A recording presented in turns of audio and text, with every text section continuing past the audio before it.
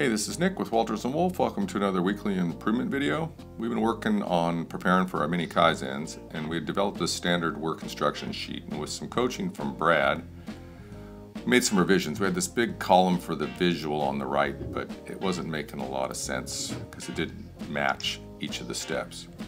So we changed that up, put a little section on the far right which will have a QR code which will link to a picture or a video for instruction, and then most importantly Brad wanted us to have a section for why, each of the major steps, why we were doing them.